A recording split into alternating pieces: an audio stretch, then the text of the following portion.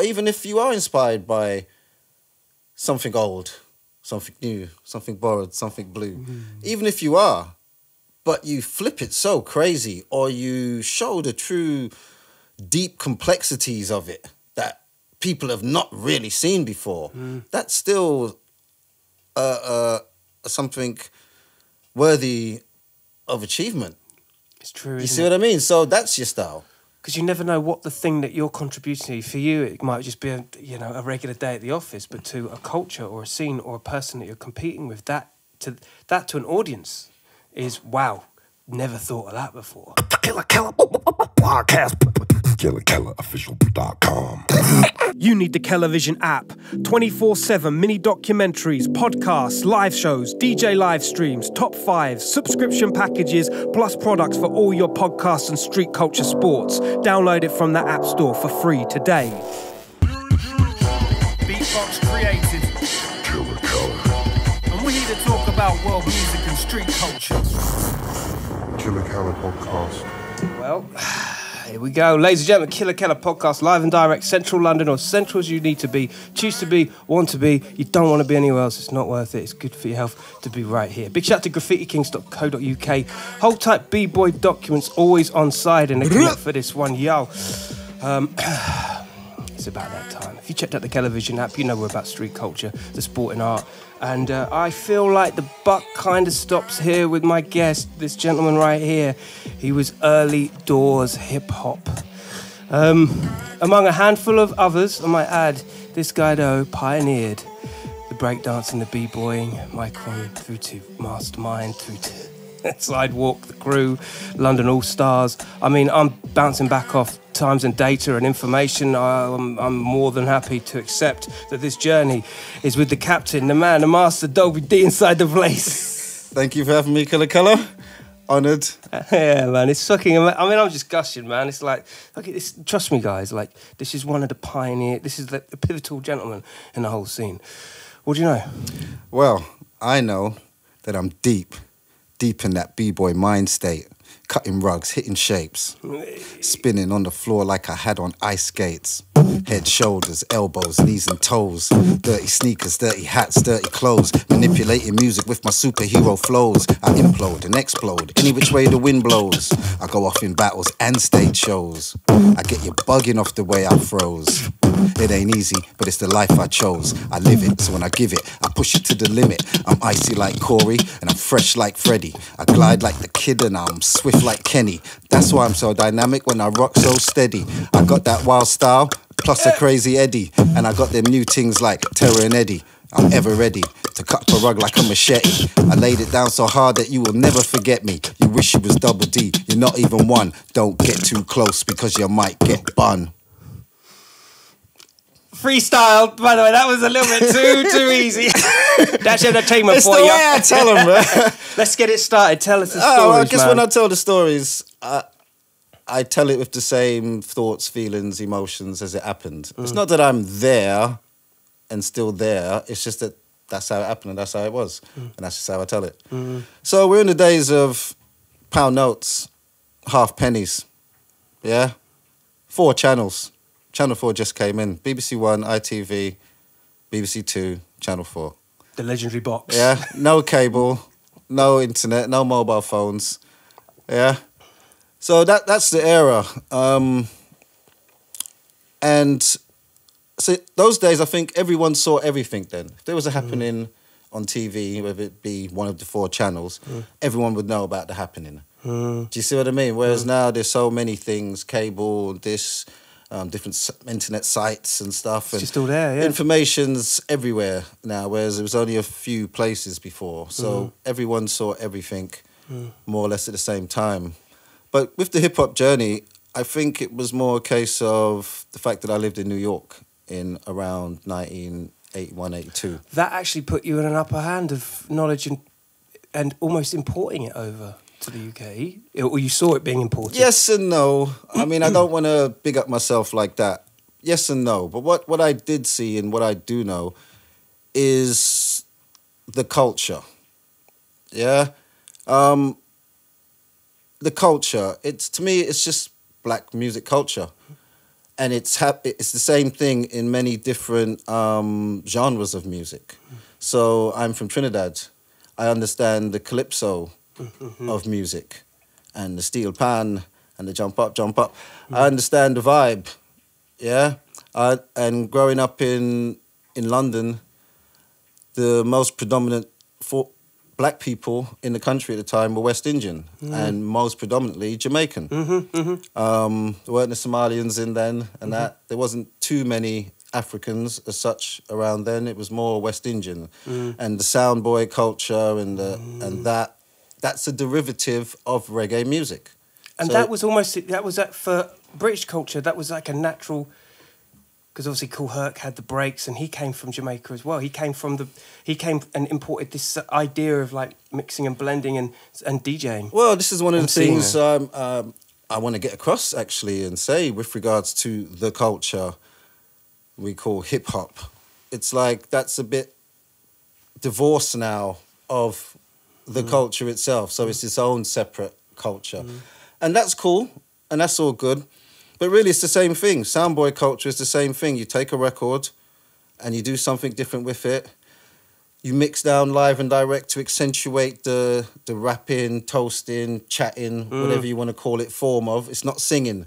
It's that talking type, cool talking type thing, or whatever you want to call it. Now we've got our own voice in the UK with regards to grime and that. We're speaking in our own language, our own lyrics, and do you know what I mean? Our own slang. And we've got our own music as well. Even though I think trap is grime and grime is trap, really. But we've still got our own style. Still a mergy thing. We've got our own style, our own voice now, as such. So in Jamaica, that's how they do it. That chatty, using the records, mixing thing. In London, we've got this now, but we've only got this now. We didn't have it then. But we was very heavy influenced by anything coming from America and anything coming from Jamaica. Yeah, that's right. Or the West Indies. Yeah? So and anything coming from Europe. So to me, at the time, around those times, England, London was the centre of the world. We saw everything. If you're in different parts of... It's so true. If you're in different parts of America, in New York, you may not see what's going on in Arkansas. No. Do you see what I mean? Right. And so on and so forth. But in sort of London, England, UK, if something's going on, everyone saw that something. Do you see what I'm saying? I know exactly what Especially you mean. back then. It's the gateway. It's the gateway to Europe. So therefore, everything, Exactly. We see everything. From We've a got PR point of view, everything, and it still is to a great extent. and that led me to coin the phrase, Covent Garden is the centre of the world. Yo! Now listen, we've talked about this area of the world a lot of time on the podcast. For those of you just joining and you know recently subscribed to the facts, Covent Garden to us, I guess, is like Rock Creek Park to New York or some shit. It was the epicenter, some would say, of breakdancing and hip hop being integrated, brought in across from the other side of the pond, and beholden to battles of sound system graffiti, b-boying, where you were very much a part of, again with a handful of others, and I'm sure we'll get them on the podcast eventually. But to speak to the man at the top of the tree, tell me about that time. Tell me about that time. Covent Garden, centre of the world. This is my perspective on it, yeah. I mean, other people have their own perspectives on it. It wasn't just me that made Covent, do you get me? I came down and Covent was a thing, not a big thing then, but it was a thing, yeah. And I became part of that and helped to make it bigger. So who else was there amongst the mix? So you know, let's name drop. We'll pick them up later. All right. So this is the real story, and this to me is the biggest story of the Dolby D story. Yeah, Beautiful. which ties in almost everything. Okay, Yeah. let's go. So you're into hip hop, blah blah blah. Da, da, da. Then this Buffalo Gals comes out. Michael McCown, Buffalo Gals, 1982. That comes out. It's got the whole culture wrapped in. He's gone to New York and he's wrapped up the whole culture. Yeah, he's got the graffiti, the breaking, the rapping, blah blah blah, everything. Yeah, but the breaking now had not really been released like this to the world. Yeah, breaking as such, and it's the Rocksteady crew. Yeah, what you've seen in that video is the blueprint of everything. You see in man, top rock, fly. I forget his name, and he's top rocking, he's in the red, and he goes, whoa, whoa. Like Comment that. below if He you know, goes, you know. Wait, like that. But it was just so, if you know top rocking, you know just that little bit is so nice. You got footwork from all of them. Mm-hmm. Yeah, All different day. types of footwork. You got frosty freeze, body slamming. You got the flips, you got the windmills, you got back spins, you got head spins, you got swipes. Just a A to Z. You got really. all foundation moves, most foundation moves in there. And the music. Because really, it's all about the music. It's the music generating everything. But to me, with hip-hop, I feel that it was breaking, specifically, that made it more than what it would have been. Every musical culture has a certain dance associated with it, or dances associated with it. Whatever, it could be a little dance or whatever, or a big dance. Yeah? But they all have there. But now hip-hop's coming, this is its thing. Yeah? And B-boy, yes, that naughty little boy. He's going to do some naughty thing, yeah? It's that culture, yeah? And breaking is really a exploration of what is physically possible with the human body. And breaking, I believe encompasses anything that is humanly possible, but you translate and put it into this dance. Yeah, it borrows from anything. That's why there'll never be another dance like it, and there's not such a spectacular, dynamic dance as it. And this is no disrespect to other dances, but if you get to understand this culture, it's that dynamicism, that explosiveness, that oh my days, what of it that is breaking, what the word breaking means. Going back now to the culture and living in New York and understanding the culture, people dress now and hip-hop is suede pumas and fat laces, your name buckle. That's hip-hop, yo. Yeah. It is, but to me it's nostalgia because that's just how people dressed in New York at the time. At the time, we dressed... Yeah, I feel that. Farrah's. Yeah. Gabichis, Fred Perry's. Yeah. Yeah? It doesn't relate to what they're They don't dress like that. They dress Lee jeans. Yeah. Shell toes, fat laces. That's just how they dressed. That was just the style at the time. Gooses. That was just the style at the time for them. I kind of mixed the two a bit. You know what I mean? Little flavoritism. Yeah, man. Come on. You can only see this half of the show if you're watching. Down below, you got some mad B-boy bits going on down there with the shoes. Snippy, I tell you, man, he's ready to take it out downstairs when we finish. Because that was another part of the culture. The fashion. Yeah. And how you dress. And how you presented yourself. Yeah? That's part of the culture as well. Some say that's the fifth element that's missing. Yeah. It's a very big deal. And that's another thing, what I know they know about the Dolby. Yeah? What's he wearing? What's he like? Oh, my days, look at what he's... Yeah, some pictures. That was part of it. Some poster boy shit, man. That Like, was we're part talking of about it. the 80s where Yeah. was the... You have to be on the street to be seen, and there was no internet. You just had to make an impact, wasn't it? That was kind of the age of those. So when a man steps in a dance and he's got the 3/4 length white goose, yeah? He's got the... It's game over. Get out of here. He's got the Lacoste T-shirt on. He's got the Dolby D name buckle. Dolby D. Come on. Yeah, you done know. He's got the Lee jeans. Yeah, where'd he get them from? Or he might rock the Lois. The Lois. shit. Oh, you know the Lois. Yeah, Yo, we the don't Baby go- Blues. yo. Yeah, or the Ferrucci's. Yeah. And I don't know, might drop a little Diodoras one day. Yo. Or I might go for the Ad Centuries with some mind out fat laces. Because I didn't have the shells quite then. So how old would you have been at this time? At this time, roughly, because I'm gonna get my timelines straight in my head. How old have you been at this time where Covent Garden and the aforementioned So I've just turned 15. 15? But I've obviously 15. started being into hip hop from 13. Yeah, from being in New York and And being in New York and liking the music from there and getting the bug from there. Wow. And then I was really into the rapping. Not too many people know this. I was rapping before I even knew what breaking was. Yeah? You done know. Big shout out to MC Positron, my first rapping partner. You done know. You know he's watching right Yeah. now. Hold hell up on Big the shout comments. out to Pretty Boy G. You know I burnt you at Covent, Pretty Boy G. Come on now. You remember that battle now. Let's not be silly. Who was there? Who was there? No one said this Yeah? podcast was going to be easy. Who was there? Big shout out to man like Dizzy Heights, Big shout out to Family Quest. Yeah. My favourite rap crew Love from that back in Family the days. Family Quest, my favourite rap crew from back in the days, hands down. I love the Serious crew, that. Yep, I loved what they talked about. They talked some fun things and jokes, let alone politics.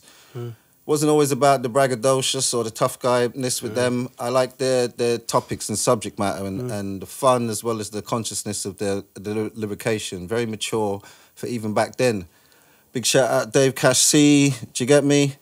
Big shout out to Bionic. Bionic, you know I was rapping even before you, fam. Come on now. Yeah. You was there at the Pretty Boy G battle. I'm just ducking at these shots, man. I'm ducking at them. Help me. So once again, we're back to culture. Yeah. That's how people dress. And when I say culture, I'm not shying away from black culture, black musical culture. It's that simple, really. Not to say that there weren't other people involved in the culture at the time. I'm not disrespecting Hispanics and all that, because we classify you as black there too, because, I mean, white supremacy and racism is all based that if you're not white and, still going you know, through the same struggles. Shades in between. Do you get me? It's a bit of a tier system, isn't it? This is not to say that, you know what I mean, it shouldn't be a worldly thing that it has become with hip-hop and bringing the cultures together. There's never been nothing like it that's brought so many different cultures together, which is a good thing and a beautiful thing for, you know, gives hope to the world, if you see what I mean. Yeah, I always felt like when it come to breakdancing and graffiti, especially with the technical side of both of them, whether it be wild style or, you know, just some hard power moves, I always felt like it was the kind of thing that other contemporary artists and dancers would envy. They would look at it in awe and say, first of all, how? And if so, how? Where do you begin to dissect it? Stimulates thought. Totally. And there's not another movement that does that. Well, this is what I'm saying. I mean, I've got... someone quoted me. Someone said, I think it was John Z D actually. He said, you said something very profound in one of your old interviews. And this is from 1984. And they asked me about the dance and whatnot. And I said something, I can't remember the exact words, but something like, it should be respected and recognised as much as ballet and jazz 100%. and tap, like any other dance. And this is 1984. And look at it now. And, you know, with breaking, going to the Olympics and all those sort of good stuff and things and all the big things that's going on with the dance and around the dance. But this wasn't the first time that was going to happen, was it? There was talk of... No, back in the 80s. you're right.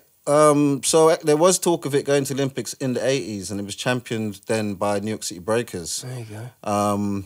And there was talk, I don't know exactly why it never happened as such, but there was talk of it going like that.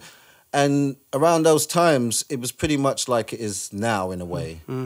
The hype and big things happening and stuff and things going on. Obviously not on the same scale, but in the same way of the hype and the excitement and a lot's going on and things happening with the dance and around the dance. So, yeah, it's pretty much like that. And yeah, there was talk of it going to Olympics back then, but didn't quite make it. But here we are. And it's incredible. It's incredible. I mean, again, you know, from Covent, there was it the Cobble King. Oh, yes. And battling Rocksteady, I might add, just for good measure. Oh, you're jumping around stories. You're jumping around Come on, stories. man, I ain't messing around. Let's get to the king of the cobbles. Yeah, come on. Yeah? And why am I the king of the cobbles? It's the cobbles, isn't it? That's Covent, isn't it? It's the cobbles. I'm busking. I started off busking like 8-10 shows a day on the cobbles of Covent Garden for a whole summer long. Yeah? You ever look at them cobbles? Yeah. No, The amount of times, man, come out master of crack fingers on that. Yo, that's some damage there, right? I mean, did that hurt? Like, just on a more... As I said, the amount of times man came out master of crack fingers after. But what's rule number one in showbiz? Smart. The show must go on. Yeah, that's right. What is the performer's prayer? Say it with me. It'll be all right on the night. It'll be all right on the night. It'll be all right on the night. But there is a real aspect there that comes into determination and the mindset of a b-boy. You know, I think anybody that's true to their art holds that. But when you're face to face with Rocksteady, you've got an audience of people that aren't... Covent Garden, I'm not sure what it was. I wasn't there, you understand. But I can't imagine it being such the tourist spot that it is, whereby I think probably b-boying created the foundation that became the busking arena of Covent Garden. And you were bang in the middle of it, face to face with the Rocksteady. That's a lot. Well, let me put it into proper context. Yeah. Bang in the middle, I think that's a good place to start. You could say I was bang in the middle. What am I in the middle of? What am I in the middle of is this hip-hop culture coming into Covent Garden. Why Covent Garden? Yeah, why Covent Garden? Why? Do we know? Of course we do. Tell me. I'll tell you. Covent Garden has a rich history of street performing, going back in time of English culture. Wow. In terms of jugglers, fire eaters, blah, blah, blah, whatever, magicians, whatever, Punch and Judy showed, Covent Garden has always been that place. Wow. Yeah? So now we're getting this culture in and it's street dancing. Why is it street dancing? Because they dance on the street. Why are they dancing on the street? Because they make money. Busking. We call it busking. They call it street hitting. They call it whatever. Do you get me? Yeah? Let's just say busking. Dancing for your dinner. Singing for your supper. Yeah? That has a rich history. So now we know people do this dance, make money, blah, blah, blah. Somehow someone's got wind of this place. Yeah. And they've gone to do the thing there. So, from before my generation now is my older Sidewalk members. They've gone there and they're the first to actually be dancing, popping, actual body popping, not robot. There was a robot. Big shout out to Dr. Stew. Big shout out to Duke. Both of you in the onesies with the robot gear on. The robot's been going for ages. That's been going. So that was obviously another show, another busk. Sorry, because I just want to keep the lineage. So how old were your peers in my peers, my sidewalk peers were all older than me. By how many years? I think they were they were around 19, 20. Really? Maybe 21, and maybe 18. How many in total were in so Sidewalk? Michael Forsyth. Okay. Richard Morgan, a.k.a. Richie Rich. Yes, the Richie Rich. Yeah. Salsa House. Yeah. Dennis Charles. Okay. Sher Ishmael. Right. I said Jeff, Sher's brother. So, 6. Michael. Yeah. Dennis, Richie, and Dolby D. So, wow. They were all poppers. Yeah. They were all poppers. Okay. So they had the popping show going. This is different now. It's more hip-hop, popping, as opposed to robotics. Or now we've got Charlie Chaplin. There's a guy, you can still see him now up there at Covent. Charlie Chaplin. Yeah. He does the Charlie Chaplin. Yeah. Met him, obviously got to know him. There was some jugglers that I can't remember and stuff. And other performers there.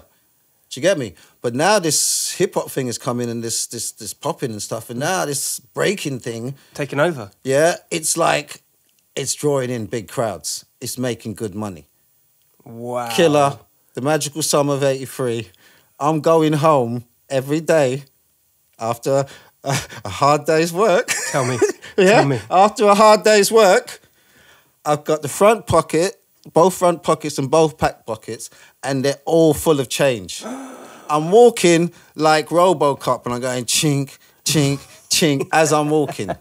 Yeah? Wow, the dream, man. These are the days of half pennies and pound notes and blue fivers. Blue fivers, huh? The blue backs. Every day. From there, we asked to be on TV. Breakfast TV. Breakfast TV just launched then. Was it TVAM or some other? TVAM, exactly. TVAM. Which is a ITV3 thing, right? That's right.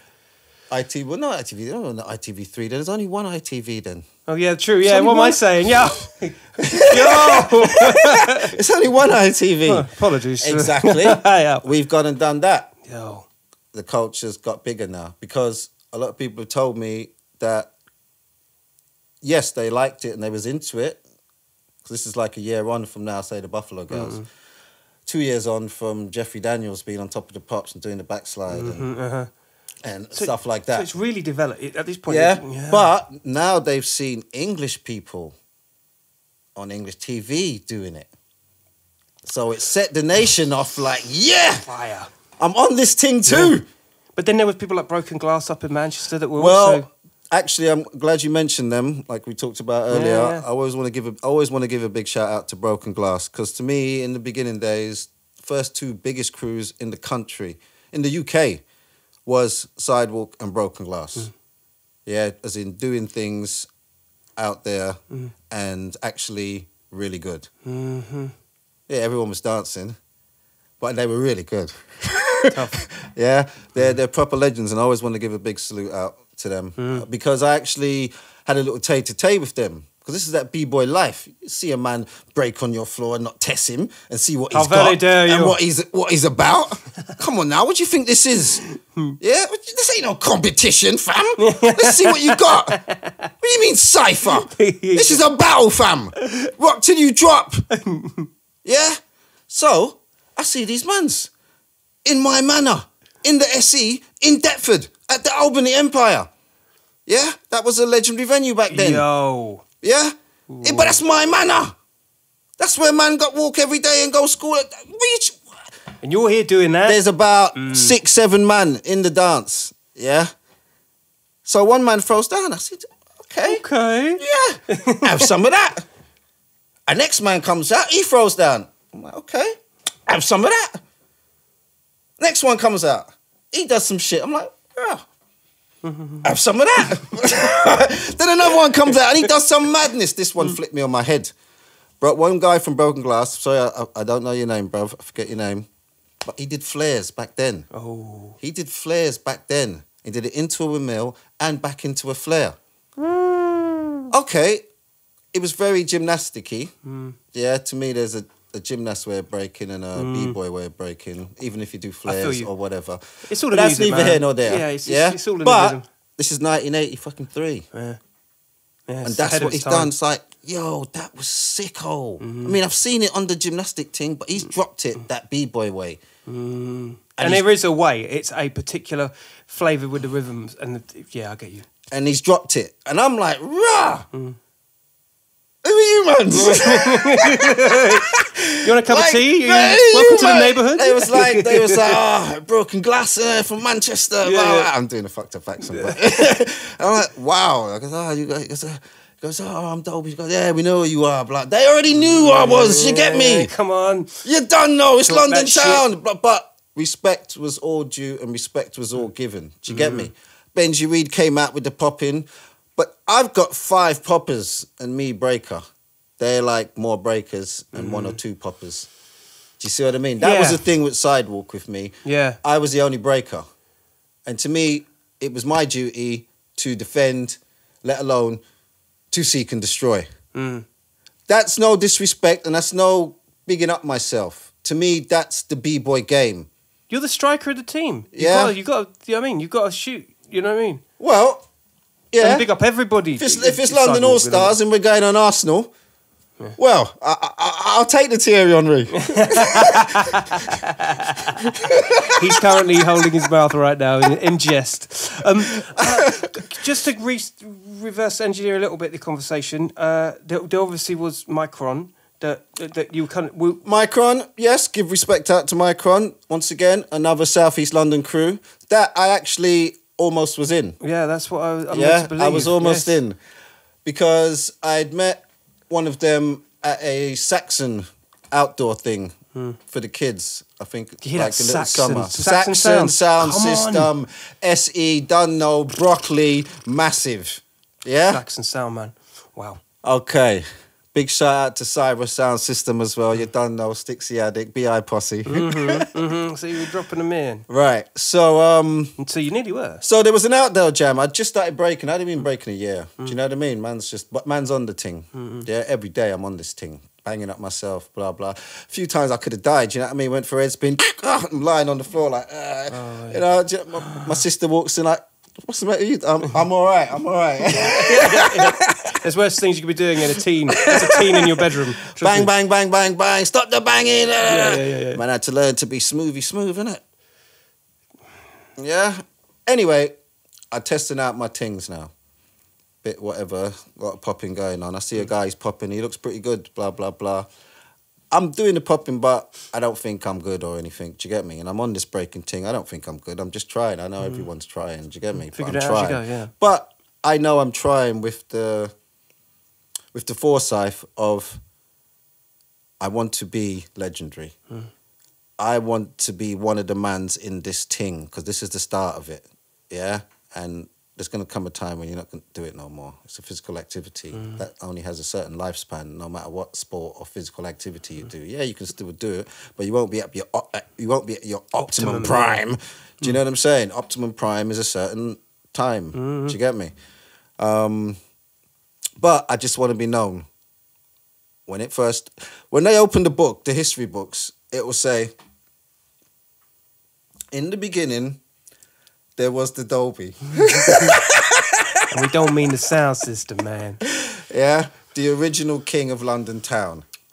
Not that I was the first. I was the first maybe to be on TV. I was the first to maybe do certain things.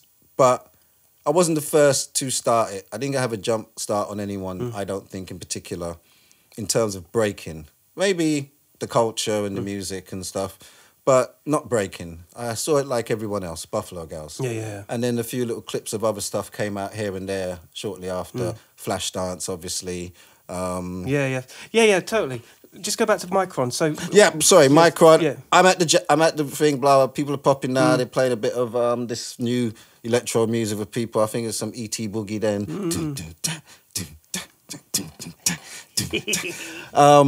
And some stuff. And anyway, I braked and I flipped them out. Really? Because obviously people had seen the thing, the Buffalo Girls, and that, because it's obviously played a few times on Top of the Pops back then.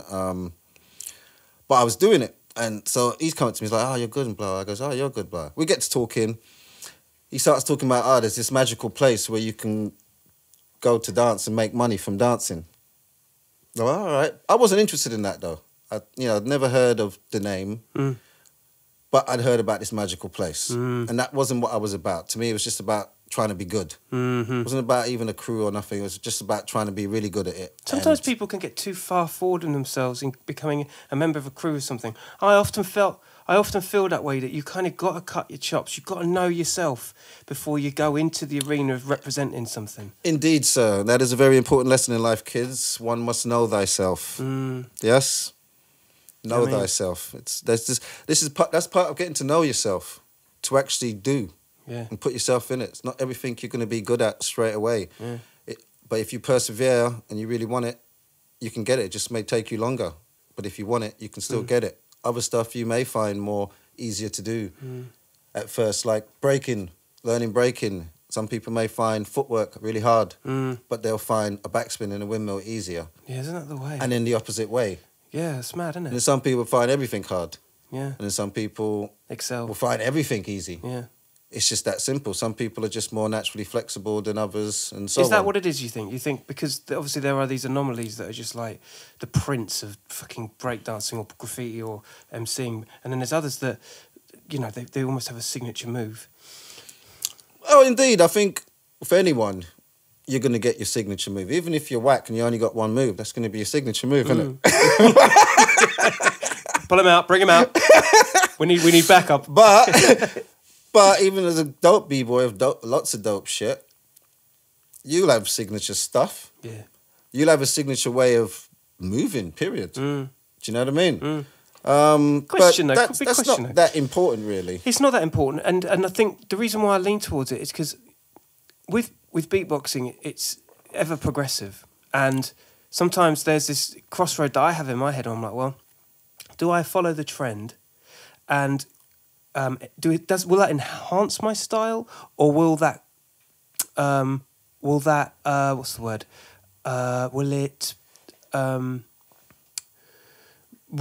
Will it take away from my style? Will it prohibit me? Will it stop me from being individual? And I think that plays a lot in b-boying as well. Like, there's a lot of the whole power move thing was such a big thing because it was a crowd pleaser. It was obviously like a heavy toll on the body, and a lot of people were getting it right.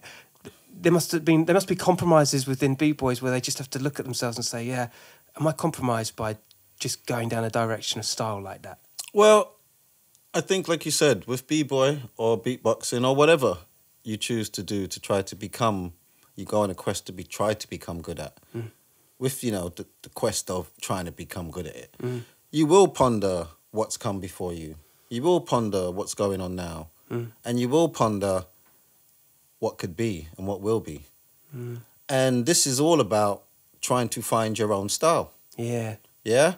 that's ultimately what you're on the quest for, isn't it? To find your own thing and your own style and your own individuality in what you do, to stand out amongst the rest, if not to stand above the rest, even. Do you see what I mean? It's true. But with your own thing. Yeah. Or even if you are inspired by something old, something new, something borrowed, something blue, even if you are, but you flip it so crazy, or you show the true deep complexities of it that people have not really seen before, that's still something worthy of achievement. It's true. You see what I mean? So that's your style. Because you never know what the thing that you're contributing to. For you, it might just be a regular day at the office, but to a culture or a scene or a person that you're competing with, that to an audience is wow. Never thought of that before. There's so many angles, and that's the thing, and the styles, and it's finding yourself and getting to know yourself. That you're comfortable. Like, you know what? This is me, and this is how I do it. So that's that bedroom, just me, and this is how I do it. So that bedroom time where you were nearly breaking your neck, it actually holds dividends because you honed your craft. Honed my craft, but sticking on topic, got to know myself. I'm saying, know thyself. Know thyself before thou thinkst they knowest thee. Yeah. And you thought this was going to be a light floaty podcast, did you? Really? Those that know Dolby D know that you are you do not mince your words. You tell it like it is. What you said there about broken glass, I think, is extremely honourable, and the fact that you salute competition like that is awesome. I mean, it wasn't just the South where you started rocking. There was other areas. I get the impression, and correct me if I'm wrong, because I wasn't there. You understand, but was it that Friday was Electric, Saturday was Lyceum, and Sunday was Kiss? Yep. Yes. Right, these are all club places where our kid used to absolutely throw down. Yes, Kels. No editing needed. Yeah. You like that one, isn't I love that one. No, that's the life. That was the life. Listen, it was Electric Ballroom Friday, and Electric Ballroom was the dance club. At the time, it was if you was a dancer, that was the club. And that had the darkest jazz room. Yeah, there was other clubs like Cat Whiskers and other stuff that came before me. That's not my thing. That's not my time. But I've heard of legends before me. Wow. Do you see what I'm saying? Yeah. This was already a legendary thing. And Electric Ballroom was already legendary. Lyceum was already legendary. Lyceum was more legendary for the girls, though. Yeah? Kisses was legendary as well. Do you get me? But Electric Ballroom was the dance club. And that's where I made my name. Yeah? When I first stepped on the scene, it was messy. Yeah? I stepped on it like a don. That's why I call myself the Mercadon. Why am I a Mercadon? It all happened one day when I murked a don. So there I am. I'm in Electric Ballroom. How I got in there, that's another story. We don't need to go there right now. Let's keep it focused. Comment below. I'm in Electric Ballroom. I've not done nothing out in public since that Saxon thing, which wasn't too long ago. Do you get me? I've not been breaking a year. It's not been a year yet. So anyway, this club now, it wasn't a hip-hop club. There wasn't really hip-hop clubs then. It was more punky, wasn't it, Camden? No, this was either, back in the days, as a black guy, he was either a soul head or a reggae man. I see, yeah. Yeah? There was nothing else really. Oh yeah, you had your black punk rocker or Teddy Boy or Mod or whatever, but really, a reggae man or soul head. Yeah? Sometimes the two worlds blended here and there, but now this new thing is coming in, this hip-hop, funky up thing and electronic and rap thing. All that's coming in. This new thing is coming in now. You see what I'm saying? Revolutionary. Yeah? So, at the club, you play soul and funk and boogie. And then you'd have like an hour electro here and there. Big shout out to George Power, who used to play it, and Paul Anderson was his box boy at the time. Legends, yeah, man, legends. Yeah, that's some lineage there. Yeah, I noticed. Paul Anderson was George Power's box boy there, learning the trade and showing the ropes. You get me? Yeah. So I see Paul Anderson when he was box boy, and to see him actually play in the Electric Ballroom. Anyway, big shout out to George Power for letting me in. But anyway, the dance floor's changed because electro's come on now. So the demographics of the dance floor changed. There's not so many gal and man dancing together now. and the robots have come out. Yeah. And we ain't The talking no- robots have come out. And we ain't yeah? talking no John Terry business here. We're talking proper. Lots of robots going everywhere. Lots of little circles popping off. Yeah. Looking at circle, you gravitate to the biggest circle. As I gravitate to the biggest circle, I'm with my mans from school who's been watching me do it. No one else wants to do it with me around there. And they think I'm a madman doing what I'm doing, rolling around the floor and all that stuff. Yeah. Like, am I going to do it? I'm just going to jump on the floor in front of girls. Do you know what I mean? Like, if someone does it, I'll do it. If someone does it, I'll do it. But I'm not just going to jump on the floor in front of girls. Yeah? Let alone, I don't think I'm good anyway. Do you know what I'm saying? I'm just trying to learn the thing. I don't know. Do you get me? Yeah. Because it's not something you can look at yourself in the mirror. and Yeah, break. it's You not can't- the one, is it? You Yeah, have to it's true. feel it. You Yeah, can't be looking in the mirror like can't a use- pretty boy. Doesn't work, man. It's style. You got to be doing it. You got to be in it for You got to it. feel it. Yeah. You got to know yourself. So anyway, there's a battle going on between two guys and they're popping. Then one's gone down, done a bit of breaking. Then the other one's gone down, did a bit of breaking. All right. Circle's big, getting bigger. Then the other guy's gone down and done something. And the other guy was like, whoa. Yeah, like, whoa. And everyone's like, whoa. And there was a bit of a pause. So now I've shot in, they're like, wee, have some of that. They both look like, raw. Yeah? I know I killed them because to me, what I saw wasn't that good. And Yeah, there's you'd no already- disrespect. No, you'd already sized it up in your head. Exactly. Yeah. Yeah? I already tested the waters, yeah? I seen. But have some of that. So then one guy who had stopped the other guy, yeah, not the one who couldn't go again, but the other one, he's come out and he's done something. And I'm like, yo, is that it? Have some of that. Dick freeze. So they're like, raw. Search that, Google that shit, the dick freeze, all right? So they're like, oh, like the crowd started to really get busy now to the point where they've pushed me out the way, some little kid out the way to see what's going on in the circle. shit. So I've come out like, yo, and I'm with my man from school. And he's like, I'm like to him, yo, what it look like? What it look like? Because before I used to show him and he'd be like, nah, it doesn't look like that. So I had the video and I'd be like, look at this. Okay, now look at me. Oh, that is What does so it look cool. like? Yeah, that's so cool. And he'd be like, Oh, man, that is the coolest story. but I'd just be like, That's a nugget. I got to try harder. Yeah. It wasn't like, oh no, I'm whack. And I probably was whack. But I got to try harder. Yeah. That's it, really. Yeah. Anyway, I've done it. I'm saying, what does it look like? What do you look like? He's like, oh, it look wicked, it look wicked. I go like the video. Like, he's like, yeah. I was like, yes. Oh, my God, that's the coolest So shit. now I'm sitting in the club and that. And it switched. The music switched again to funk, soul, whatever, blah, blah, blah. Bit of chilling out. Look, go up to the jazz room. The jazz room is crazy. Really? This was the legendary thing. This is another UK thing that needs to be shouted out. The UK jazz dancing. Yeah, the fusion The as well. music, jazz Yeah, fusion, the yeah. music and the dance. It scat, had its whole everything. culture. And back then, that was like the break dancing of Yeah, dance. Those were that's the right. real big legends of dance. Yeah, there were soul and boogie legends as well. But the jazz dancing It's a different was level. the highest I level. saw documentaries on that. It's That's so how true, it man. felt to me. Yeah. at And the very time. relatable as well. Yeah. Yeah. So I was already, the dance culture was already something. But this new thing is coming in. And I'm ground zero with it. So that was local. I'm not known, I'm nothing. Do you get me? I've come to the place now, Electric Ballroom. Yeah? I've done that. He says it looked good. I'm sitting down at it. Now, switch back now. George Powell's back on. He starts playing some electro, blah, blah, blah. My man's going, you're going to do it again? He goes, yeah, I will. A minute. Yeah, in a minute. Calm. Let me get my mind right, yeah? You gotta get your mind right, yeah? Get your mind right. Yeah. So I'm like, In the zone.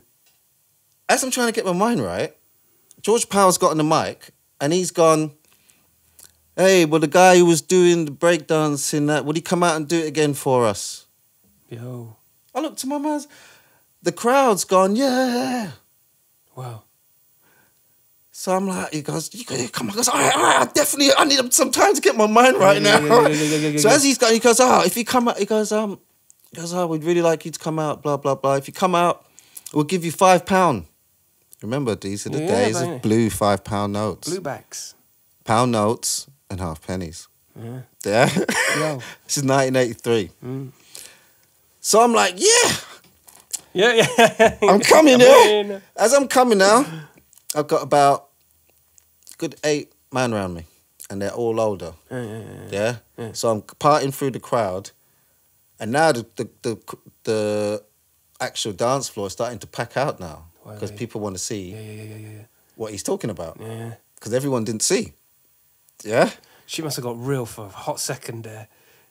Because you're getting paid for it now. As I'm coming out, he's gone, all right, if you come out, because he didn't think I was coming out, he hadn't seen me now, we'll give you £20. So, as I'm already coming, we're coming, yeah? Then the crowd's gone, because back in the days, the crowd used to be rowdy. If this tune was really good, like more in the reggae, in the soul sometimes, more in the reggae, they had a thing called lick wood. Like this tune was really hot, you'd lick wood and you just bang on the wall, bang anything wood, you just bang. That's the shit. I know what you mean. Yeah. And just bang up the place. It's totally become the culture too, like even with hip hop into like the more garage music as well. It was a kind of a thing, wasn't it? There's lots of things come from reggae that people don't really associate, understand or give or understand or even know. Like for instance, the whole jump, jump, jump. That was a reggae thing from before. Yeah. Do you get me? And the wheeling up of things. Yeah, the wheel, the mix, so many things. Yeah. But here's the thing. As I'm coming out now, they go, no, give him more, give him more. The crowd's getting rowdy and making up noise. So he says, all right. And now I'm in the middle of the floor now, coming out like a boxer with people around me like that, and I'm coming through like this. He goes, all right, we'll give you £50. Wow. £50. We're in the middle of the floor. My man's like, he's here. We go to the side of the stage or whatever. He's come down. And there wasn't no room to do anything on the stage. Because it's all full of equipment and DJ, whatever. Yeah. So he's gone, you're going to do it first then, or whatever. I go, you said £50. He's gone, all right. He's pulled out 15. 15. Oh, cheeky. I goes, you said 50. Yeah. He's gone, what, you're going to hold me to that? And I'm like, yeah. He's looked... called basic mathematics, man. He's looked down the stairs and it's like... squad of 8 people. man. Really? Just by the stairs, like that. Yeah? Really? And he's just looked like... on a real... He's dug back in his pocket. Yeah. He's gone, I got 45. Would you do it for that? And I've gone, yes, I will. Thank you. Oh, that is... Hold up. Yeah. So now, I'm like, all right, I got to do this thing, innit? So as I'm taking my stuff out of my pocket to give to my mans, so they don't go flying everywhere when I'm doing my thing, you know what I'm saying? Right? I'm looked like out of the crowd, and it's like the whole dance floor's packed. And they're all looking at me. I look upstairs to the jazz room, which is on the corner, and there's glass there. So people can see down. Oh my God. There's people on top of people like that. Oh shit. And it's proper sent chills down my spine. Yeah. Like, yo. So now I've come through the door and I have to come on the dance floor and I've got to part through the people and I'm like, so there's people like surrounding me like this close type thing. I'm like, you got to move back for Tyson me. in the ring. You got to move back, you know, to give me room, blah, blah. The more you move back and people move back. And I started doing my thing. And then the same guy that I had the battle with, yeah, because I'm counting that as a battle. Yeah, right? Right? He came in a couple of times to give me a rest. Because after every throwdown, it's like you're proper exhausted, you're proper spent. So I'm like, I'm pouring sweat like, right? Ladies, fall back. Yeah. I've just got to sort myself out. Shit. And, you know, have a bit of breather. And I go back in, but I'll do what I can. I didn't have too much then. But like I said, I'm watching mainly the Rocksteady Crew and the Buffalo Girls video. And Rocksteady Crew came on something else as well. A show called Entertainment USA back then, where this guy, Jonathan King, a presenter, used to go to America and show you what's happening and what's cool. Well, hip-hop and breakdancing was cool, but you had the Rocksteady on. It was some great... I saw this. Yeah, I've seen it on YouTube. Great bit of classic footage that was one of my learning tools. Because all you could do is watch, really. Do you know what I mean? Slow down, rewind and all that. So all you could do is watch around then. Yeah. So Yeah. So I did it, and I did my few moves or whatever. Sometimes repeated, exhaust myself. Thank you. Blah blah blah. All good. Now everyone's like, you from America? Some people thought I was the guy from the Buffalo Gals video, and Entertainment USA, who's in the Rocksteady crew. His name's Normski. Wow. And he's a Puerto Rican guy, and he's got an afro, and he's wear a headband and that. And I think I used to rock one too, because I saw him wear it. People were wearing headbands and all that then, the Elise headbands and that sort of stuff, and the feeler and that. Yeah. But anyway, they thought I was him, they thought I was American, because I was doing this thing and people hadn't really seen it live in the flesh. Because breaking, I know what it's like. It was like that for me. I mean, seeing it on TV, it's like, wow, how is he spinning like that? It's an amazing thing. But it's even more amazing when you see it like live and direct. Flash, yeah, totally. Yeah, it is really. It's a human interest. Like you say, people up top in the jazz room watching it. And, I can only hold my hat as close as I can to the flame that you're talking about with the beatboxing. There was a zeitgeist moment where people are like, "What are you doing? What was this?" It's like a magic trick. No, it's bigger than a magic trick. It's like that. Yeah. I call it the hood superhero. Yeah, there you go. There's this guy around my way. Yeah. He can spin on his head. He can do this. He can do it. Nah, no way. Yo, I'll show you. I'll take you to him. And then when you see it, you're like, wow. He was right. And that's the biggest bit of viral, that's the key viral message. If you want to get successful, have that hype, do something that's completely unthinkable. You gotta get to know yourself. Yeah. When you get to know yourself, that's when you find those things. Yeah, you have to go on that quest for those things by searching deep into yourself. I know it sounds all mystical and kung fu and whatnot, but it is that type of thing. Do you know what I mean? It's that simple. You don't know what you can do or what you're capable. You don't know what feels good to you. And when you find yourself, you know what feels good to you and you feel right doing what you're doing, because a move is a move is a move is a move. It's not about moves. It's about movement. And this is something I teach with regards to the dance. It's about movement, not about moves. You can acquire moves and you acquire moves, and there's always going to be moves, and you acquire loads of moves and you flip them. It's always moves. But now, how are you going to present that? How are you going to choreograph that into one big load of deliciousness? The template you've got to create a succession, a sequence that allows for, like I guess a lead guitarist would use certain notes within to crescendo, or a gymnast, which be a little bit more crass, but certainly with a beatbox, it's like you have this template, and as long as you don't necessarily need to throw every single combination into the one where you overpower yourself. You've got to be smart, haven't you? And go with a journey. Composition. Yeah. Yeah? Composition. CCC. Click-clack connection. Carefully composed compositions. Yeah. Yeah? It is. It's about how you're going to present it. So a move is a move. You can be inspired. Yeah? Oh, shit. He did backflip. Back head flip. Oh, damn. That's dope. Do you know what I'm saying? You can do a backflip into a head spin. Do you see what I'm saying? Or whatever. Yeah. And so on. But either way, or you did someone else does a backflip into head spin, but he spun more than you into something else. And it goes on and on and on. It's the never-ending journey, really and truly. Like something like kung fu, something like breaking, something like beatboxing, and these arts. They're never-ending journeys. I don't think it's about a start and an end. It's about finding yourself in that world.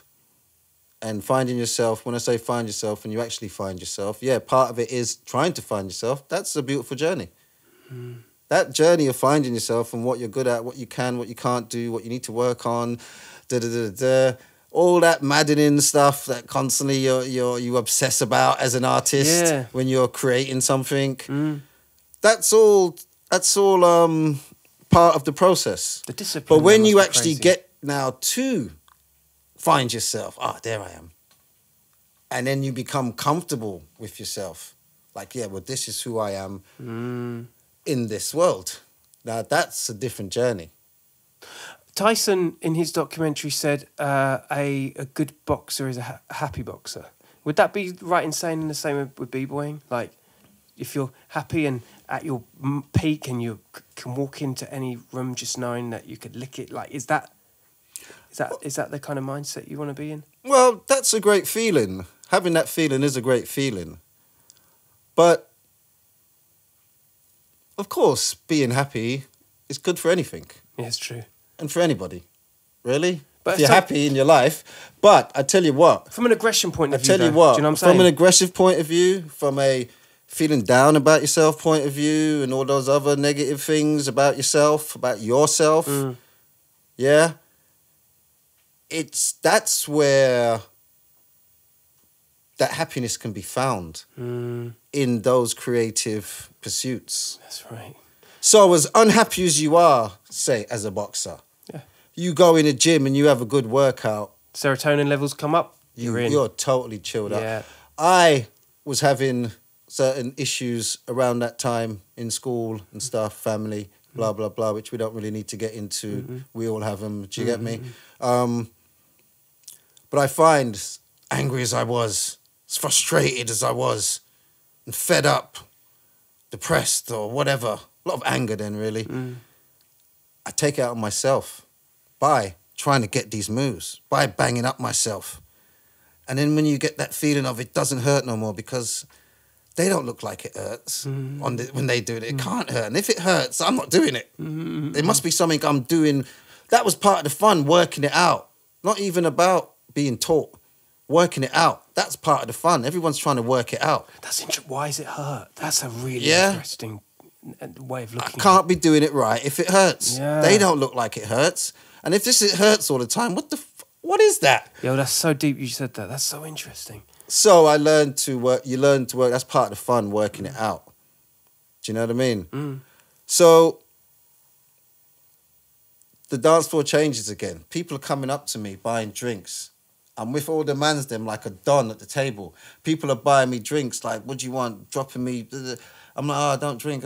My man's like, no. Oh, yeah, rum and coke, blah, blah, blah. Drinks lined up. Oh, where you from, man? They say, what's your name? I've gone in there like, people like, what's your name? What's your name? This is when it starts. You haven't even figured out the name yet. I'm Dolby D. Yeah. You don't know the tune. Yeah. Look it up. I'm Dolby D, written by Dolby D, produced by Dolby D, starring Dolby D. Yeah. Dolby fucking D, all right? So they goes, oh, that's your real name. I go, it's Dolby D. As far as I'm concerned, it's Dolby D. Yeah. So I'm telling everyone my name is Dolby D when they're asking me. Yeah. And it's gone. And it's gone clear. Here's the thing, though. It's not finished. It's all what happens in a short space of time, but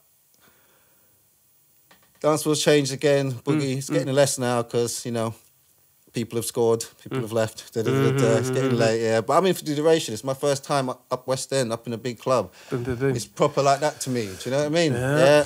I've just turned 15. Do you get me? Yo, and you can't just walk into a club at 15. Exactly. You can't just walk in a club. If I tell you how I got in the club. This is a key to the city shit. If I told you how I got in the club is I went up there with like 10, 15 man. Yeah. And they're all older. They're like 18 plus.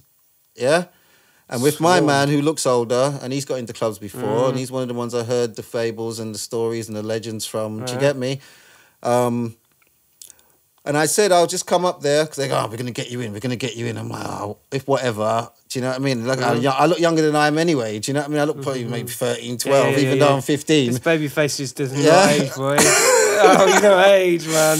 So I'm like, I'll just come up. I've never been up West End. It's the first day of summer holidays. It's the first day of summer holidays. We broke up this Friday. We're chilling that afternoon. We go electrics that that night. Yeah? It's a whole summer ahead. So now, dance floor's flipped again. There's not as many people. Now they're playing the electro again. I see a guy popping. I thought he was really nice. I went up to him. He says, oh, wow, you're really good. You're really cool, blah, blah, blah.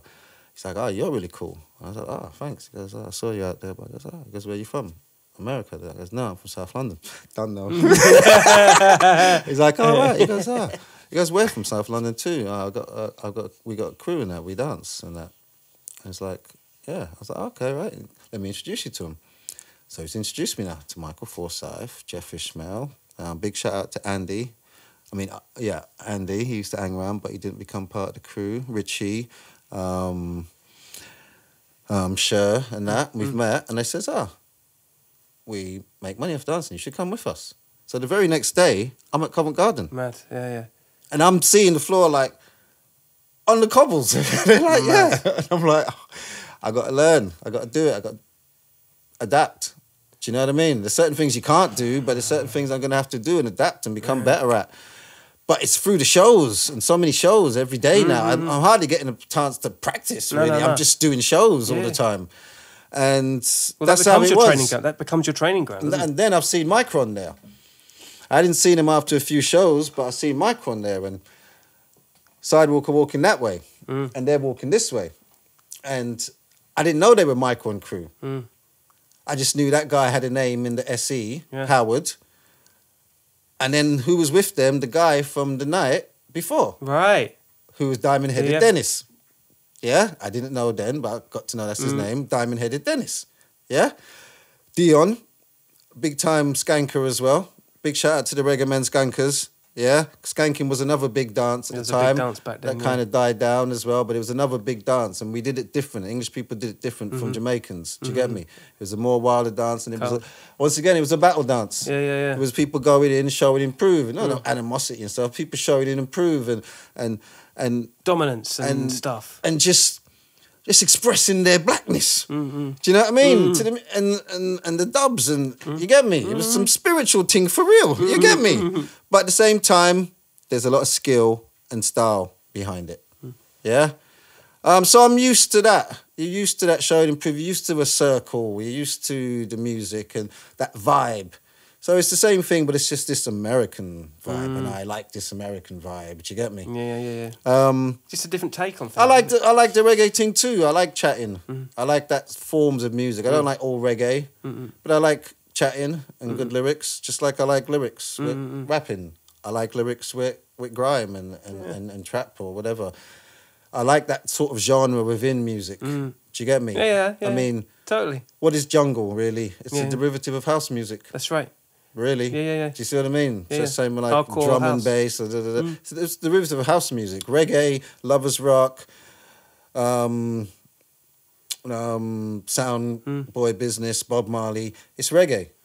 Hip hop, it's James Brown, soul, funk. We can't discredit the two-tone as well, you know. Soul, funk, two-tone, that's another genre. Soul, funk. But the hip hop is a derivative of that. Exactly. You see what I'm saying? And it's those derivatives that I like when it comes to the lyrics and the bass and the beats. That's what I like. But obviously I'm totally hip-hop and committed to hip-hop, but I do like a bit of ragga. Yeah. And this new grime stuff and all that, shit's off the train. Do you get me? Yeah. Them man's got some rhymes. Can I ask you about London All Stars? Because that really became a tour de force. Like, I mean, now we're talking in areas where I was most definitely alive and kicking, and you know, Blue Peter, and a couple of other TV shows that of its time that really echoed an intention of, you know, this was a thing. Like you were becoming, you know, predominant and becoming really successful for a lot of people's introduction to breakdancing. You know what I mean?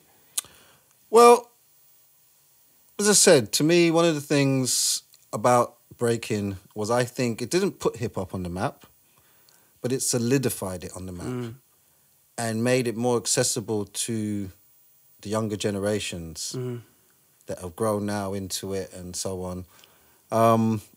Really put it on the map. So it had a very big profile then. So as I said, there was talks of us making a record.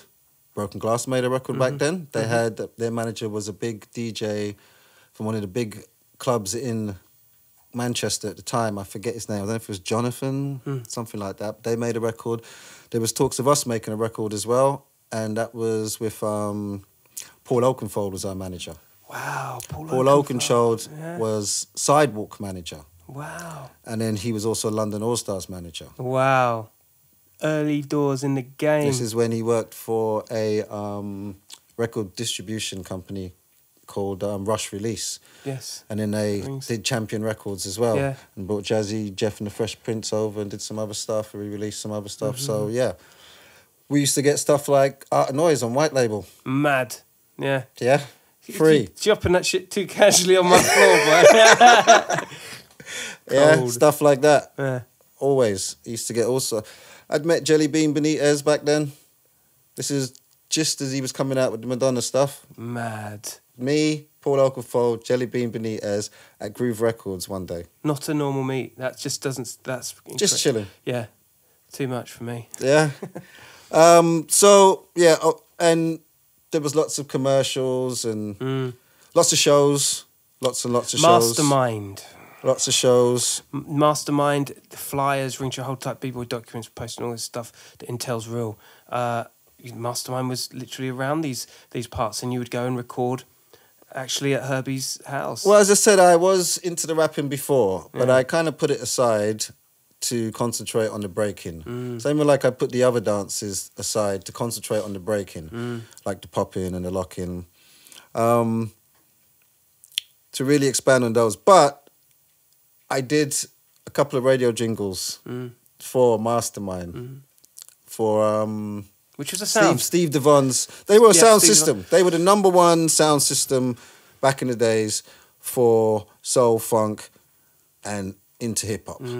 Yeah, but soul, funk, #1 set. Simple as, hands down. And Pirate Radio back then, their show was big. I used to listen to them before I met them. Steve Devon as well, he was associated with them a lot, but he was a big DJ by himself as such. You get me? Those were big names to me when I listened to the radio then to try and find this hip-hop. Because it wasn't too much of it around It was a then. lot of finding, wasn't it? Like, Do you know what I mean? Yeah, Mastermind was, to my understanding, was very much the entry hole for a lot of people to pair up with you. There was a combination that went down in the clubs. London All Stars was also a thing, and I'm not sure whether this correlates timeline-wise, but again, just as somebody from the outside looking in, for the age I was, these were the real pivotal, like, endorsers. It was quite a commercial, had a commercial reach, these names and brands. Well, this is what I mean. It was a very big explosion. It was pretty much it reminds me like how it is now. It's very out there. It's very blingy. It's very respected. There's a lot of work happening, and it's buzzing. So Mastermind, #1 set and sound. Simple as that, really. And back then we had house parties, lots of house parties. Where you hear about a house party now? Do you know what I mean? That was the rave. Very few clubs at the time. A lot of outdoor jams and stuff in the summer, and open park stuff. Mad. Wow. Yeah. Those sort of things when the weather's good. Yeah. And that was a magical summer, even the weather was good. So, yeah. Yo. And they played clubs, so, yeah. And there was a lot of them, so sometimes they distribute here and there. It wouldn't be the whole crew. They build different clubs everywhere. and different times. There might be different clubs, different times. Sometimes they're playing just soul. Sometimes they're playing just funk. Sometimes they're just playing hip-hop. Sometimes they play a mixture. They could do whatever. But that's what gained them notoriety in a really quick way. And I think that's the best thing about crews is like, you can dispatch different genres, different places, different locations in one weekend and then come together like Voltron. Dangerous. If you got it like that. Yo! Well, this is London All Stars, yeah? At the end of the day, you had to be a star of London to be a London All Star. Big shout out to Special T, R.I.P. R.I.P. Big shout out to the fabulous, fresh, flying Flipski, don't know. Come on. And his brother, Danny F, the elusive and the exclusive. Big shout out to my sidewalk big brother, Dennis Charles. Dennis Charles. And last but not least, Millie Milton. Yeah, Millie the Kid. He never really stuck with a name, it was always Milton. But Millie the Kid, I told you, but stick with Millie the Kid. That sounds like you're a proper bad boy shooter from out west. So you get me? Any showdown out here. But Milton, and then last but not least, King B. Yeah? So that's the oh, that's London All Stars. Yeah. They forget about the poppers as well, Dennis Charles and Danny Francis, but That's for London All Stars. Hold tight, Danny Francis. I saw him perform, and this is where my DNA kicks in. 97, fresh 97. I saw this all go down, and I met a guy. I mean, I don't know, man. I'm middle of the age, so I flip between these two worlds, and that for me was definitely a crossroad of getting to know my history. That's my London All Star brother, My guy, Danny F. Yeah. Crazy. But yeah, London All Stars. See, this is another reason why I'm king of the cobbles. Yeah?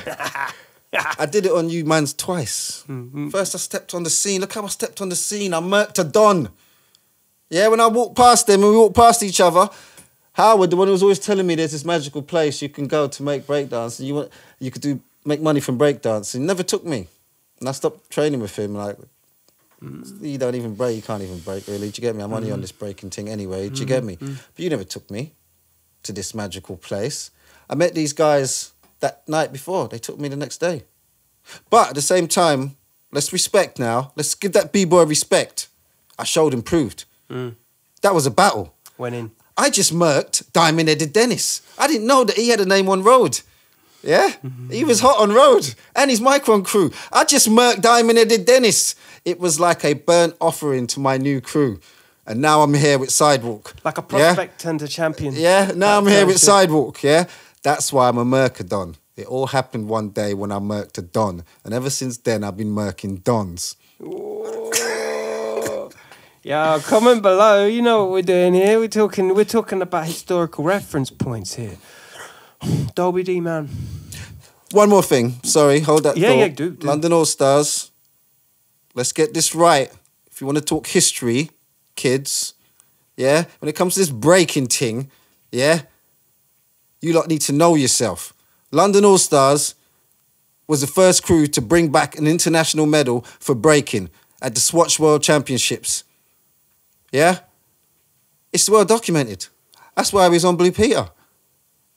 Yeah? And all those other good things. Because we brought back an international medal for the UK. The first. So like I said, in the beginning, there was the Dolby. So Sidewalk, now we're London All Stars. And I started that crew, that's my crew. And I wanted to start it based on the fact that anyone could have a chance to be a London All Star. It just means you got to be from London and you got to be a bad man B-boy. It really wasn't all about the TV and the fame and all that, yeah? It was just about being a bad man B-boy because I knew sooner or later the real battles are coming. Yeah, see, by the time we got to Electro Rock, look up Electro Rock, yeah, 1985, a happening at Hippodrome in West End back in 1985, big happening, lots of players in that, Broken Glass, B-Boys, Wolverhampton, do you get me? Lots of, this is when, as I said, the big battles are coming. The Northern Hordes are coming. Rock City, Nottingham. Broken Glass, Manchester. Yeah? The B-Boys, Wolverhampton. Talk that shit. Yeah? They're coming. Yeah? They're descending on London. Yeah? Fight your turf now. That's the game. That's the fun. Yeah? Burn or be burnt. If you burn me, I'll shake your hand and take my burning. I know a lot of men can't take their burning. Yeah, but you got to be able to take it. I've been burnt before. I took it. Big shout out to Powerful Green, New York City, baddest man in BK NYC and one of the baddest in NYC in the 80s. Done know. Yeah? Peace, God.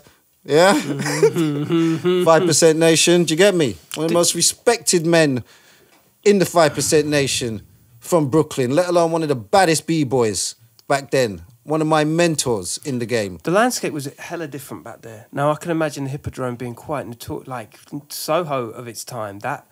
This was West One, yeah, Hippodrome. Man, dangerous, man. It's West One, Hippodrome. It's a major happening. This is a film that they were making to, I think it was to, you know, like when they used to show movies back then, they'd have like a trailer film. There'd be something about something or another. Yeah. And then you get the main movie. It's meant to be something like that, shown around the world sort of thing. And mainly Europe, I think.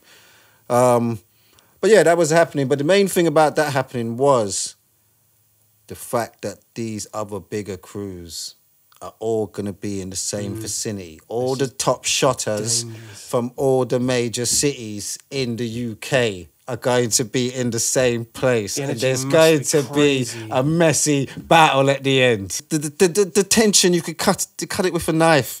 Yeah? Yeah, and there was this moment. There was a moment downstairs as we was ready to come up in the elevated stage. Oh, I love the elevated stage. That's how man. we was Hold coming. tight. That's how the London All Stars are coming up. We're waiting there to come up, yeah, for lift to come down. I love that shit. And there's the Northerners there. It Yeah. was like the Warriors. Yeah, I know the You know the I know the Warriors? feeling going up that Yeah. elevator as well. It's fucking amazing. You got all the gangs. And they're all there waiting They for were you. all there, sort of there, Yo. scattered around, yeah. And they were looking at us, yeah. They're looking at us. One's gone. One cheeky one. He's gone, we want you, Dolby. We want you, Dolby. I'm like, oh yeah. And the next one's gone, yes, right, we want you, Dolby. I said, oh yeah, you want a piece of me, do you? You're gonna get it, yeah, we want you, Dolby. We want you. And they all started chatting, you're gonna get all you also. I said, yeah, you're gonna get a piece. As the lift was going up, yeah, you're gonna get us when you... But all in good jest and good fun. No real Fresh as animosity, real. but real B-boy things. That's that real B-boy shit. You know what I'm saying? Man, That's some London All-Star B-boy shit. Repping London town. come on. And to me, it was like, yeah, I always represent South East London. We know that's a whole different planet. Yeah? Yeah. But London is mine. Conquered the SE. For me, it was conquering London.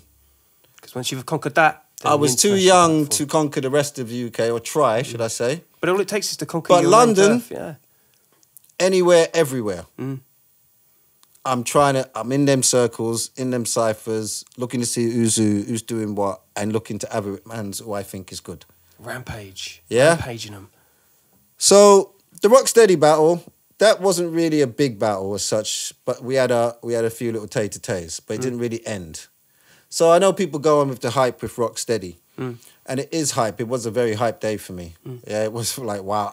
I watch you guys on TV every day, and I'm seeing them in the flesh now. Like, yo. I was push pausing, Pause, all of that, yeah, like it's them. Yeah. And then it's a battle, like, oh my days. That's a lot. I got a rep, I have no problems repping. Do you get me? But there's other stuff that's real London town stuff that holds just as much weight and meaning to me, like battling the Breakazoids from North London. That's another big heavyweight crew of the time, early London town. Breakazoids, North London. Okay. So Yeah? Intel, go on. All right? Battling them with Sugar Pop from the Electric Boogaloos. Those who know, know. Me and Sugar Pop was chilling together and breaking together in that summer in '83. This is after we met them at Carnival. 1983. And then we, I thought I was the shit. Yeah, and I'm with Sugar Pop as well, so I'm definitely the shit, yeah? Right? Electric Ballroom. See a man breaking. Got to go in there, innit? Next man comes out, like, whoa, he was good too. Next man come out, he was good too. Me and Sugar Pop are going in. These mans were good. I had to be like, who are these mans? Yeah. Breakazoids, North London. Hold tight. Yeah? Battling DJ Billy Business. Hold tight. Back Billy then known Business. as Spider Billy of the Live to Break Yeah. crew. Yeah? At Lyceum. Top of top, man. At Lyceum. To me, this was what I call the battle for who rules London town. Really? Because around that time now, there was kind of talk and whisper on the street that Dolby isn't all he is anymore. He's not the Dolby of old. There's people better than him now. And such talk. And I knew that talk and I heard that whisper. And I said to myself, man's got to step up his game. Because it's going to come a time when there's going to be a battle. I'm not going out there now because I'm already Dolby D. You done know, yeah? To be looking to seek and destroy, man. But if you want it, you can get it. Ooh, it's a real talk, If you want it, come and get it. God, I love that Innit? shit. Yeah? I knew there'd be a time. But at the same time, there's still that if you're saying something and I'm hearing this name all around town, I'm going to come for you. Yeah. Let's go. I came for a man. His name was King B, who later became a London All-Star because he had such a name on road. I heard it everywhere. King B's meant to be that. He's better than Dolby. I didn't like that. That didn't feel good to me. And he called himself King? Are you? Yeah? Yo, this was not going to be a simple podcast, mate. It's Africa Bambaataa and the Soul Sonic Force live on stage for the first time in London town at Lyceum. It's the Jammy Jam. Everyone's going to be there. That's what I said back in the days when it was a ting. Everyone was at the ting. Do you know who's in the house? There's stars that weren't quite stars then. Oh, shit. Do I see Rodney P and Bionic in the house? Yo. Oh, shit. Do I see Cookie Crew in the house? Oh, shit. Is that Billy Business in the house? Oh, shit. Is that Cutmaster Swift in the house, a.k.a. Johnny with the Dope Mills? Oh, shit. Is that Sipo in the house? Yo. Yeah? It's that type of dance. Understand, you don't know. Intense. You don't know who the king is. London All Stars are coming from a show out in countryside somewhere. It's a nice one, huh? Yeah. Guest list on the door. On, popping. The jam's already on. We're coming in late. I heard the man's over there. What, this King Breaker? What is it over there? Excuse me. Are you King Breaker? Goes, I goes, hey, do you want to battle? He goes, I don't want to battle. I goes, hey, do you want to battle, bro? He goes, who are you? I goes, you mean, who am I? You heard me on the radio. You see me on a TV show.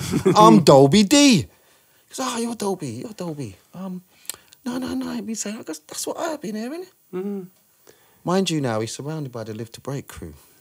What's that, Live to Break? I mean, come on now, this is not a cuss, guys. This is just the way I saw it. Tottenham to our Arsenal. Yeah? Yo, shut. Surrounded by all of them, yeah?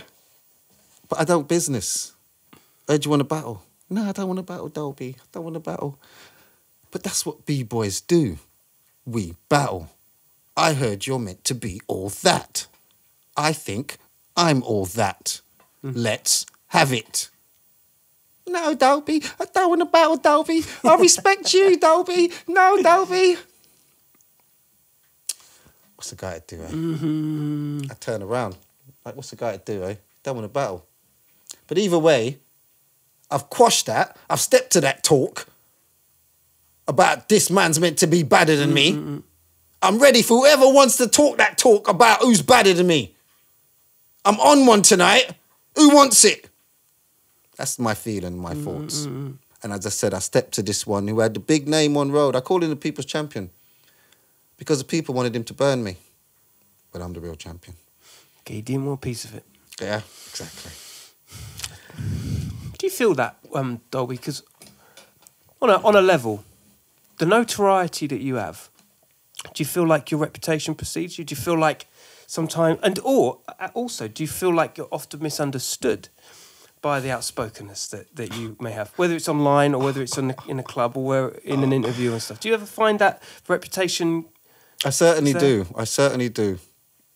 Lots of things. Yeah. Like, even back in the days. It was Dolby. It wasn't me, bruv. Yeah. It must be quite hard. It was Dolby shot JFK. I wasn't even born then. Does it challenge Also, you? Are you challenged by that? Because you're an outspoken person. That comes with a lot of baggage and a lot of weight.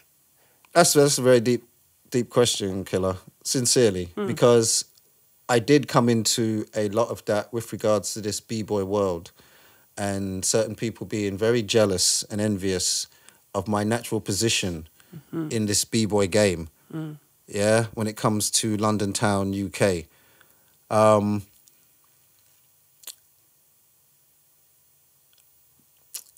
To the point where I have certain, like for instance, the Olympics. Now, to me, it's a cool thing. It's another thing. But it's not the pinnacle of this dance.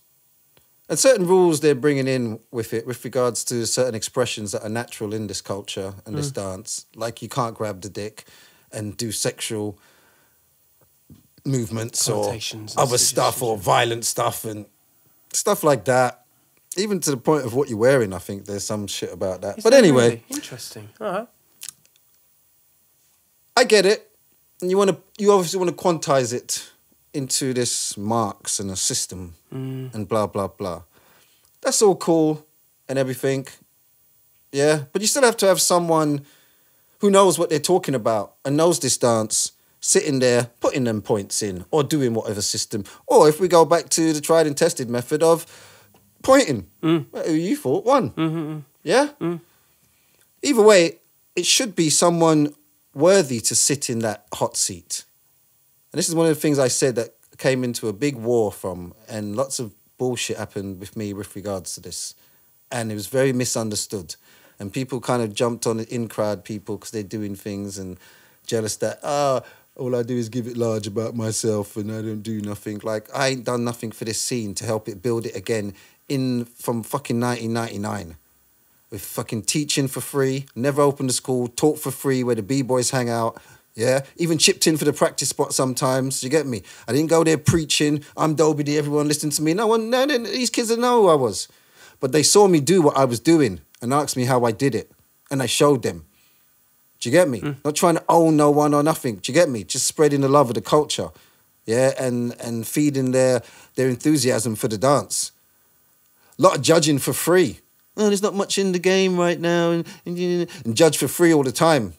Do you get me? But as the game's getting bigger now, I'm doing interviews and stuff like yourself, talking about the culture and stuff to spread the culture. Yeah. Yeah? And never saying I'm right and my way is this way, and just how I see it, because I participated. I was a real fucking B-boy.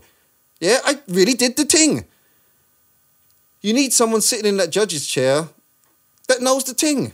Where should old school B-boys go to? You expect them to be just dancing for their dinner for the rest of their lives and expect you to be impressed by their throwdown when they've been teaching masterclasses and got videos out there that you've been learning off and vibesing off, and you expect them to do that till they're all old and everything, otherwise they're not worthy of respect. What is that? Why the... They should go to the judge's hot seat by being a badass B-boys. And to me, the judge's hot seat, the B-boys judge's hot seat, is for badass B-boys past and present. To me, if it was in a competition and that, I'd always want to be judged by my elders. I would love to be judged in a competition by Rocksteady and whoever came before me, rather than peers or people that I know that's on my level that break that ain't even half as good as me. Casting it, and you put it into this judges system, then what does that lead to? Then you're going to get to a system. A system, then you're going to have to learn to qualify to be a referee, to qualify to learn this system and use this system, because this system now is the one being used by the Olympics and the endorsements and blah, blah, blah, blah, blah. And that's the way to get to big money and make it go a bit whatever. That's all cool. But yeah, absolutely. But you know what? I think there is a silver lining in this cloud right now. And I think you've actually alluded to it. And also the kind of conversation we had up till we pressed record on everything. There's a window of opportunity here. Like if you've got the Brit School, you also have the Grit School. And what's to say that there isn't a... There is. They're building a hip-hop academy along with this part of the Olympics breaking thing and the hip-hop dance academy, hip-hop academy type thing. And they're actually building that. And are you a part of this? Well, no, I'm not. And this is another reason with regards to what I'm saying about your question with regards to how the culture treated me after I was so benevolent to them. And see, people, like my reputation precedes me, whatever. Sometimes people just believe automatically, they said Dolby did this. No, even though you might know me, you don't come say, Dolby did this, blah, blah, blah. You just automatically believe it. Are you opening a conversation here, and I'm not putting words into your mouth, far from that, but I think this is a good opportunity to, because I don't know entirely what you're talking about, but what you're alluding to is there's some sort of kind of disparity between one camp and another camp, and how you've kind of been sidelined from a vital piece of a more future forward puzzle. Are we suggesting that, and I'm hoping you are, that you would be open to a more mature, open space conversation where you could talk this thing through, and maybe there's an opportunity here where you could kind of be a part of the moving forward of. I think you summed it up. Am I in the right place? I think you summed it up what you talked about. Choosing no, my I words think the way you summed it up there, what I'm talking about, without getting into details and stuff. With regards to where it goes from here, you'd be up for whether I should be part of it or not, or blah blah blah. As far as I'm concerned, I'm Dolby D. I should be the head coach for the Olympic team, actually. But I've said that way back, and that everyone knows that's how I am, and that's how I go on. And everyone knows I'm quite capable. It's nothing to me. Yeah? It's fun to me. Yeah? But will I get that? That's the way I see myself. Will I get that? I doubt that very much because of certain people in politics that's gone on with regards to deliberately trying to keep Dolby out because they know if the Dolby's in there, he's going to get everything because it's naturally mine. Are you a team player, Dolby? Yeah. Do you see yourself as a team player? Because like in what I'm hearing here, I totally feel you. But then there's elements that are always in play within a team aspect of business or whatever. You kind of you've got to own the position, you've got to take position. And do you think you're able to do that, knowing full well of all the history that you've had, and also by the sounds of it, some other crossroads where you may have had conflicted interests with other people? But do you think in 2022 to 2024 there's not only because there clearly is a place for you at the table, you know what I mean, through this conversation alone, but do you think you'd be able to, are you malleable enough as a character to fit in within a team aspect? Well, I can get along with people. So it's not a question that but BS is BS. Do you see what I mean? I'm Sidewalk Crew. That's a crew. Yeah. We did pretty well, London All Stars. But also in a business That's a crew, point of view. but that was business too. Do you know what I mean? But I do find, and it has turned into, it's hard to trust people. It's hard to accomplish things with people, I find. This is just me personally. Yeah. I don't think I'm maybe the best judge of character and whatnot. I kind of take people at face value and kind of just believe people that their word is their word and stuff like that. Generally, I think, which has got me into certain trouble, where people have more nefarious agendas about you and what they want from you or why they're interacting with you. And especially in showbiz. So it has turned into General Only Wonder Dolby. Jedi Knight, Sith Slayer. That crazy old coot talking about the Force. And you're not. Yeah, no, I'm just saying it has turned into that. But you see, at first that's how he looked. But look at what he really was. Look at what he really became. He taught Anakin. Do you see what I'm saying? Yeah. And this is he helped blow up the Death Star. And bro, this is where and this is where it gets slightly grey for me, because for me, in this land of opportunity, and it would be a crying shame for whatever was the past or whatever did unfold. It would be such a crying shame not to keep them flowers in the right place and not have you be represented not only in yourself properly, but also as an outward to the international world that break dancing is about this, came from this. This is how it's represented. It'd be a crying shame not to have Dolby there. You know what? I was happy with what I'd done in the 80s. I was more than happy with it. And then seeing the emergence of it coming back a lot more, 90s, getting a bit hotter, 2000s, and to the point it's got now, boiling over. I just liked the fact that it was going on. And I was just happy to go to a club and go to a jam and see battles or people jamming and just see it going on and be happy with it going on. But the kids always talking about a teacher and learning and we're crap now, Britain are crap now, and all the other nations are better than us and blah, blah, blah. Whereas to me, it was like, wow, what kind of talk is that? We was like, to us, we felt like we was only second to America. Do you know what I mean? But now everyone's better than us and we're crap. What the hell? And there's a compromise that people I wanted to help out. Yeah, you want to throw and take it to the I limit. just wanted to help out where I could and focus obviously on London, not as I'm on this quest or whatever. I just liked it, being around it. And then I like teaching it and helping people out and become good. And that was it really. But then it escalated again. Lots of interviews, people wanted to judge here, judge there, do this. I've got a regular job. Yeah, I'm not Mr. Showbiz in terms of that's not what I do for a living. Yeah, I'm a computer programmer.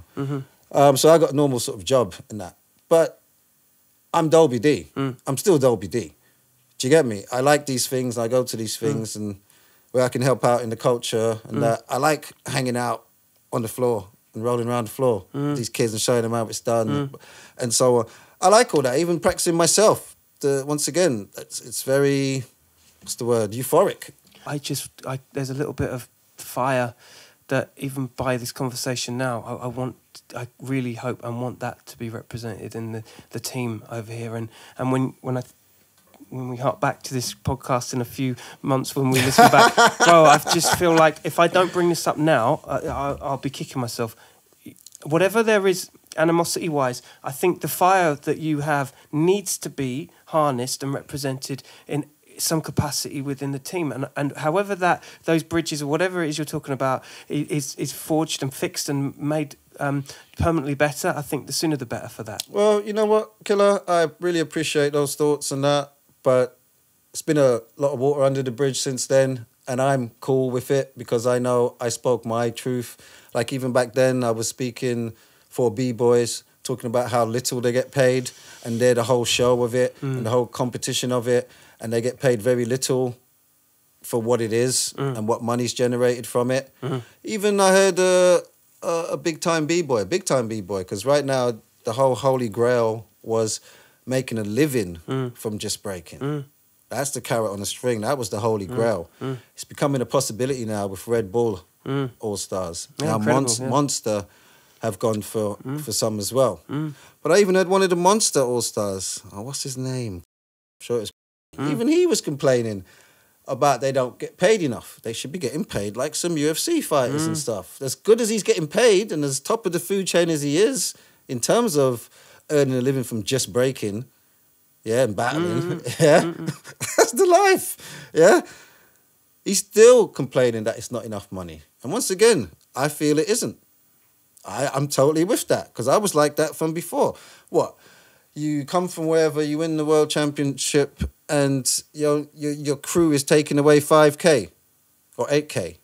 What the hell is that? Do you know how hard you got to train to be that good at breaking? Back-breaking levels, yeah, that's right. Yeah, you got to train like any world-class athlete. Yeah, we see them world-class Olympic athletes and that. They train, they get up like 5 in the morning, do some hours. That's what sponsorship's for. Do some hours. Then they eat, have a little rest. Then they're training again. Then they eat, have a little rest. Then they're training again. And then they go to bed early. Then they get up and do it all again. They're watching what they eat. They're watching what they don't eat. Yeah? All them things. It's a lot. Wow. Yeah? They're studying the thing. That's what they do. That's how you produce a world-class athlete. People used to go, why? Everything people say about the times now, and they see breaking now compared to back in the days.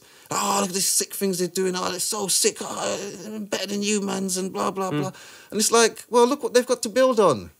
Look at all the history they have to build on to make them what they are now. Yeah. Same like we had a little bit of thing to make ourselves whatever then and so on. And things got more and more. So there's more vibes and more whatever. And then the internet, it's out there. People do a dope throwdown. It's out on YouTube the next day. You get to see that fresh stick the next day. Back in the days, you didn't get to see a fresh style until you saw that fresh style in that circle. That's the thing. So the history, again, just the history of history it all is very important. Point. Yeah, and it's all led to this point. But there's so much history, it's where do you look? And what do you think? Do you think moving forward? I mean, actually, that really just draw on the question: what is the future for you? What is the future for you, and where do you see it? Because obviously, we're talking about some future forward stuff right now, and some of which we can never determine. You know, 5 years from now, we're going to look back at this and say, "Yeah, I told you so." Dolby's in, he's in, and the Olympics is ours and shit. You want the exclusives? Yeah, what's the future, man? Well, as I said, I'm always Dolby D.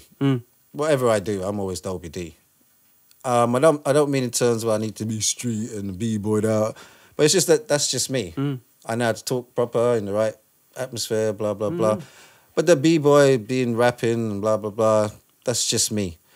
So I'll always be doing something with it, I think, because I look how old I am now and I'm still doing it and I still love it. And it's never about, it's not about going out there or proving someone, just for myself, do you know what I mean? It's good for me.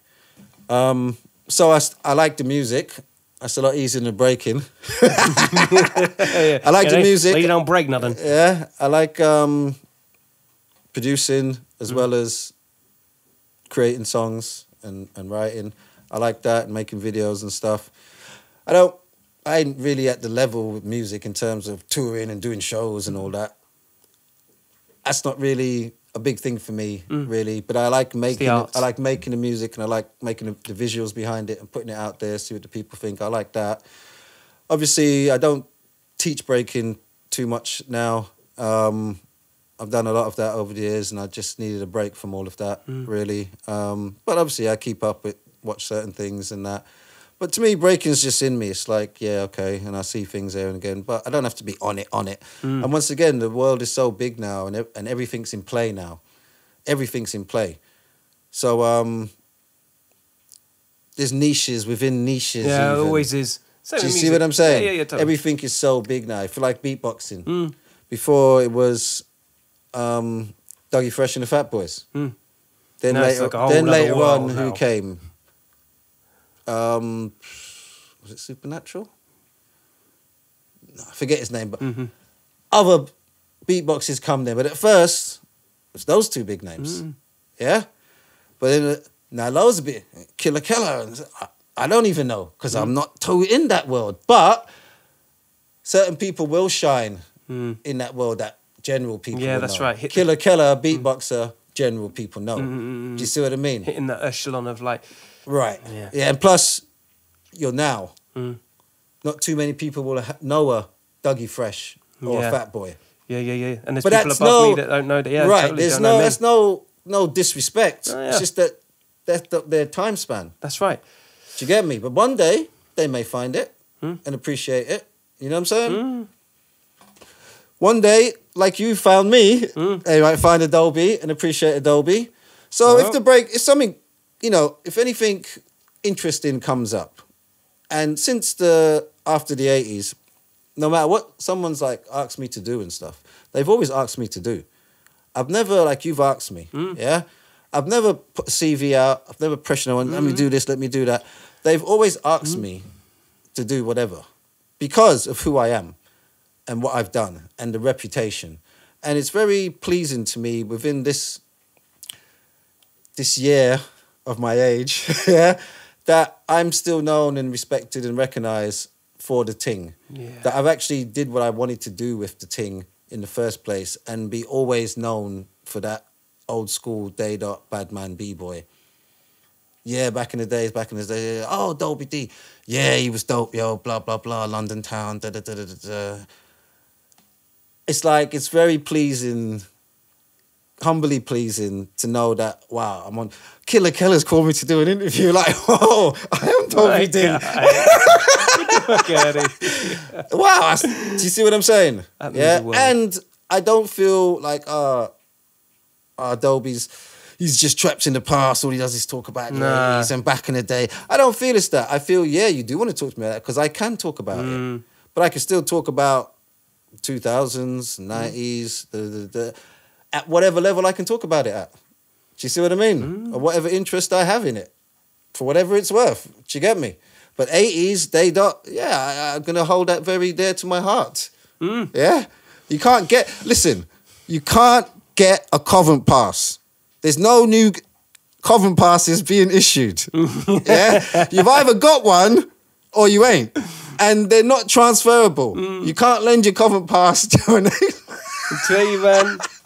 And again, you got to pass. You got to pass. Brother, it's been an absolute pleasure. Oh, sir, thank you very much, Thank you so much for coming for legacy holding in here. Ladies and gentlemen, you have been history lessoned and then some by the general Dolby D inside the place. If you don't know about his character, you do now. And what the future holds for breakdance will only be seen through the lens of this and many. But the buck stops here. Dolby D, thank you so much for Thank passing you through, very my much, Killa Kela. Respect. Keep doing your thing. Let's do a song one day. Yo! Hit it!